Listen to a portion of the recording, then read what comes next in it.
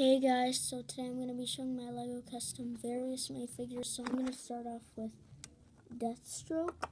So most of this guy is sculpted and painted, like based off of Batman Arkham Asylum or something. I forgot what game it is. I used E-tape for the strap on the back of him. And here's this other side. And yeah, I think that's it for Deathstroke. Next up, we have Batman from Batman. I think it's Arkham Knight. I think that's the first side of him. Side I just sculpted. This is actually, I got this from a friend. Just painted this. And that's it for Batman. Third, second to last, we have the Atom from DC Legends of Tomorrow. If you haven't seen it, he's not all done yet. He's still kind of incomplete. Second to last, we have Commander Wolf.